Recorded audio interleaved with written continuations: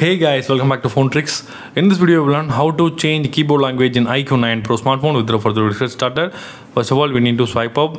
Then you can type or search any things. Now the keyboard is appeared here. So you need to press and hold the globe button for a few seconds. It will appear the change keyboard option. So you need to select the language settings. Now click the add keyboard. Now you can see lot of languages available here. You can choose any language you want to add. I will choose Telugu from the list and click done. Now you can come back. Now we need to change the language by pressing the space bar for a few seconds. Now the 3 languages applied here.